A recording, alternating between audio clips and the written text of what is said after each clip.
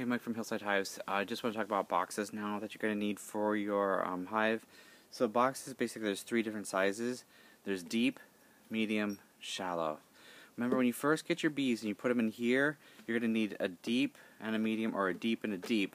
That's going to be your brood boxes. That's basically the area where the bees are going to lay their eggs and have their baby bees.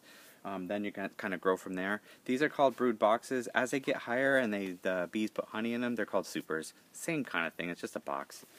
So deep, again, basically the difference is they're heavy. Deeps are very, very heavy when they get full of honey and bees and everything. Mediums are a little bit lighter. Shallows are even lighter yet. What you'll do is you'll have frames. This one, don't mind the wax is kind of like shaking around a little bit, but I don't have it secured in there. But this is a frame for a deep. This is a 10 box or 10 frame super. You can get 8 or 10. If you get 8, they're a little bit lighter. They don't hold as much. It's a bit easier to handle. I usually get the 10 frames. Again, the medium. This is a medium frame here. I just don't have any wax in there yet.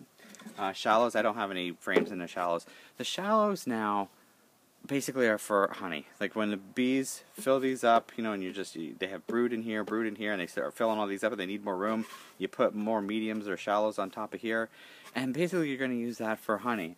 The frames for the shallows, what I'm going to do next year is I'm going to put this strip, I'm going to cut a strip maybe just like this big across, and then I'm going to let the bees build the comb, and I'm going to use that as my honeycomb and sell it as honeycomb.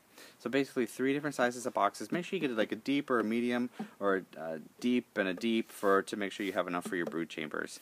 And then mediums and shallows. I do all mediums for the rest. I do have a few shallows for honeycomb, but I'm going to do mediums for the rest, and then just do just a few of my hives with the shallows and make honeycomb for next year. I hope that helped. Thanks a lot.